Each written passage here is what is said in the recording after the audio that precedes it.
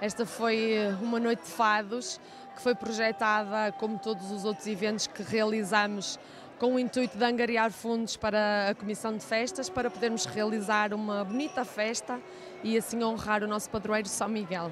Portanto, a festa é já nos próximos dias? Dias 28, 29 e 30 de setembro, sim. Que vai ter muita animação, muita música?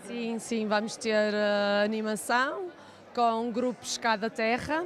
No dia 28 vamos ter o Zolete Sub, 29 o grupo folclórico de Bustelo e depois temos também um grupo de baile, não é? Para animar um bocadinho aqui a população, que se chama Midnes.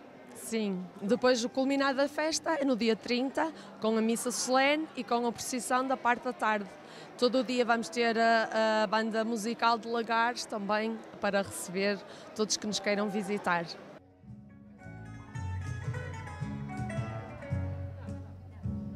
Foi